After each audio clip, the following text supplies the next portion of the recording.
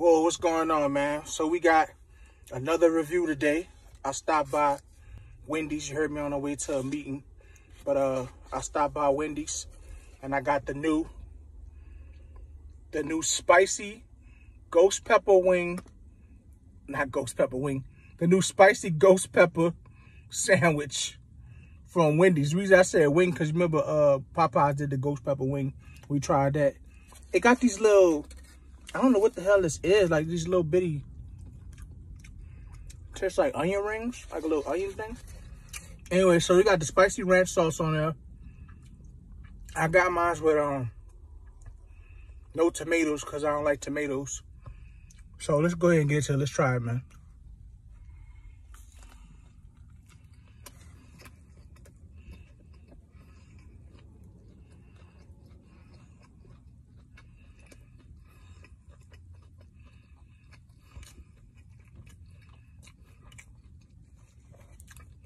It's tasting good.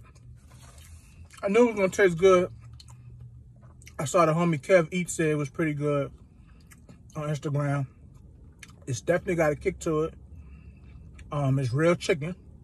Go see that, it's a chicken breast. Take another bite out of it.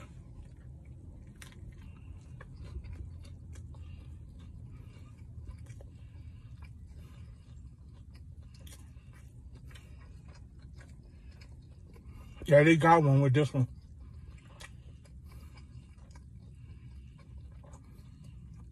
Feel like I could use a little more sauce, but this sandwich is pretty good. I give it an 8.5 out of 10.